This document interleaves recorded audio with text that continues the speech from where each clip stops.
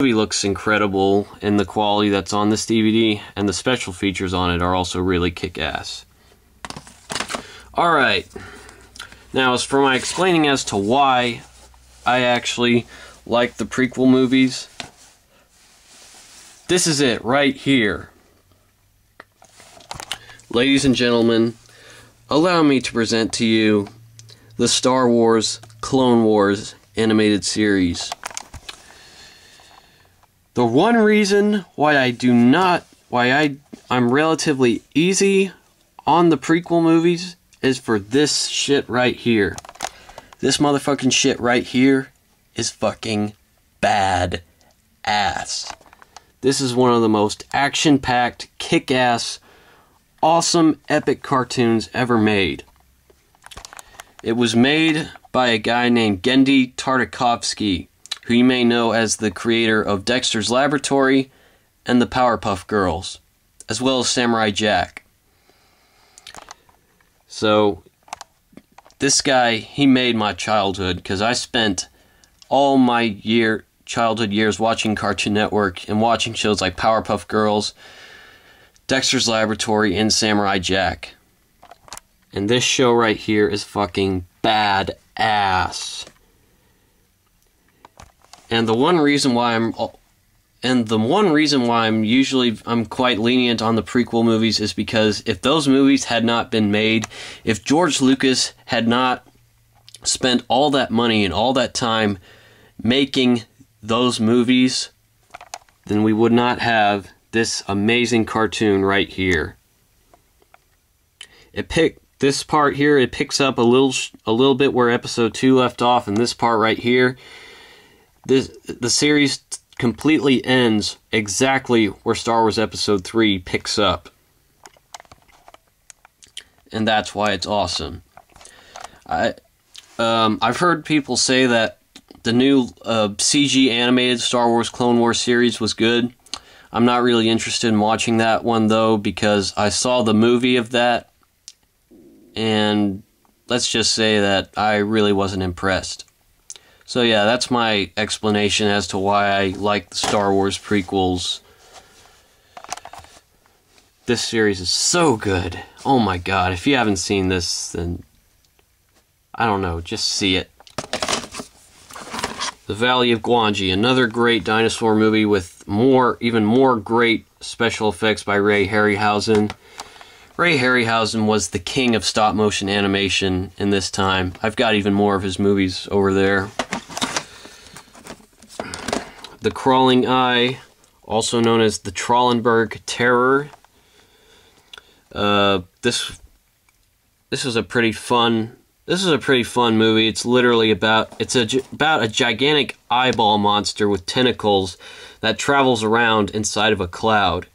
Yeah, that's pretty far out, but you know, it was the 50s. It's a B movie from the 50s, so you know, it's good fun.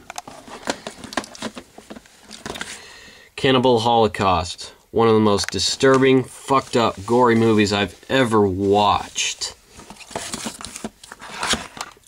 A Clockwork Orange. Many people consider this to be Stanley Kubrick's best movie.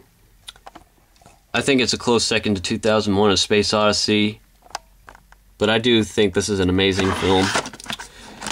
King Kong vs. Godzilla. His Name Was Jason, a documentary that talks about the entire history of the Friday the 13th movies. Great little documentary. Texas Chainsaw Massacre Ultimate Edition. Halloween, 25 Years of Terror, a documentary about the history of the Halloween series. Horror of Dracula, the very first Hammer Dracula movie to be made that starred Christopher Lee. I'm a big fan of the Hammer movies, in case you haven't already heard. Christopher Lee and Peter Cushing were awesome in their roles, and it's no wonder why George Lucas actually would cast them both later in his Star Wars films. Dante's Inferno.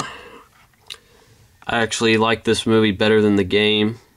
I think this is an awesome animated movie. I like how the animation style changes when they get into a different part of hell. It actually makes sense, unlike the Dead Space Aftermath movie. The Hammer Mummy movie. Ah, damn it. Frankenstein Must Be Destroyed. Forbidden Planet. Another great sci-fi movie from the 50s. One thing you may not have known about this movie is that this movie actually has Leslie Nielsen in it. A very, very young Leslie Nielsen. That's right, the same guy who died recently and who is most famous for the Naked Gun movies. Yeah, if you haven't seen this movie, then see it if you want to see a really young Leslie Nielsen. That's not the only reason you should watch it, but that's just one reason. It's a sci-fi classic. King Kong Escapes, a Toho King Kong movie, The Last Days of Pompeii, a really old movie about the earthquake in Pompeii. And of course, I have the Frankenstein Universal Legacy Collection. Same goes for Creature from the Black Lagoon. Alright, that does it for this shelf. So let's move over to this one. Alright. Right here I have... Oh, God. I have the Ed Wood box. I'm a big fan of Ed Wood. For those of you who don't know, Ed Wood was a movie director who was most famous for making what many people consider to be the worst movies of all time. His most famous movie is Plan 9 from Outer Space, which is considered by many to be the worst film ever made. The Dracula Legacy Collection. And then, of course, if it'll move, I have the Ray Harryhausen. I have several Ray Harryhausen movies in this box set right here. Sinbad, Seventh Voyage of Sinbad, Jason and the Argonauts, Golden Voyage of Sinbad. I got all the Sinbad movies in here, as well as the Three Worlds of Gulliver, which was based on the story of Gulliver's Travels by Jonathan Swift. Yeah, these are all great movies. They're so great that I'll just say fuck the box and I'll just fit them all in here. There we go. And guess what? Even more Ray Harryhausen movies. These are 3 of his sci-fi movies that he did. It Came from Beneath the Sea, which is a movie about a giant octopus. Earth vs. the Flying Saucers, which is the most iconic flying saucer movie, and 20 Million Miles to Earth, which features this monster right here. And I think 20 Million Miles to Earth is one of the best monster movies ever made. That's just my opinion, though. When Worlds Collide, another great 50s B movie. Conan the Barbarian, a great movie. I'm a big fan of Robert Howard. Conan the Barbarian. The Lost World, not the sequel to Jurassic Park, but the old 1925 silent movie based on the Arthur Conan Doyle story. The stop motion in this movie is fantastic for the time it came out. It may look a little old today, but it's still an awesome movie to watch, simply because the dinosaurs are so well animated. And it was animated by Willis O'Brien, the same guy who did the animation for King Kong, which you see over there. I have Predators, the Robert Rodriguez movie, the sequel to the original movie. The Bela Lugosi collection collects a couple of Bela Lugosi movies. That's the guy who played Dracula in the 30s, in case you didn't know. The Tim Burton Batman movie. Superman the Animated Series, the complete series. Great cartoon. And of course I have all 3 seasons of Beast Wars Transformers. Damn, almost dropped that. This is my favorite Transformers series. And what pisses me off is that they actually are releasing a brand new DVD of this series, which simply is not fair. These DVDs, all 3 of them, were so expensive on Amazon, and they were only available from third-party sellers, which meant that they took a really long fucking time to get here. Now they decide to release a completely brand new DVD. That just infuriates me.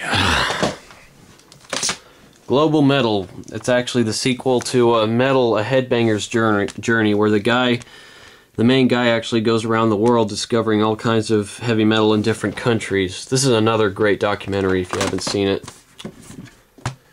I have the entire 80s Transformers cartoon.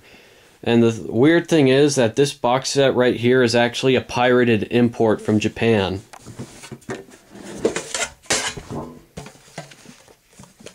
All the discs come in these like... All the discs come in like the sleeves of these little book pages. Although one cool thing is that each of the book pages features some really awesome comic book art from one of the Dreamwave or IDW comics. See there? Yeah. And plus, all the menus are in Japanese, even though the show itself is in English, but it can be watched in Japanese. And the reason why I don't have the regular Transformers DVDs is because the time when I bought this, there were no other Transformers DVDs. This was the only DVD that collected the entire Transformers 80s series. And it wasn't until like a year or two after I got this DVD that they decided to release the original 80s series on a regular good DVD. That always made me mad. Then of course I have a Superman box set which has all the Superman movies from the original 1978 Superman to Superman Returns, and it even has a really good documentary about Superman. And it even collects all the episodes of the 1940s Superman Max Fleischer cartoon, which is also a very good bonus. I have all 3 X-Men movies on Blu-ray. Again, all 3 Alien movies on VHS. Metropolis. This is like one of the most legendary science fiction movies ever made. And it was a silent movie. It's directed by a guy named Fritz Lang. Then, of course, I have all 3 original Star Wars movies on DVD. I don't really care for these DVDs because George Lucas added a whole bunch of unnecessary visual effects in there. And, of course, I have Peter Jackson's King Kong on this extended DVD with all kinds of awesome bonus content and whatnot. You know, a lot of people give this movie crap, but I actually think it's a very good, loving remake of the original, if you actually give it a chance.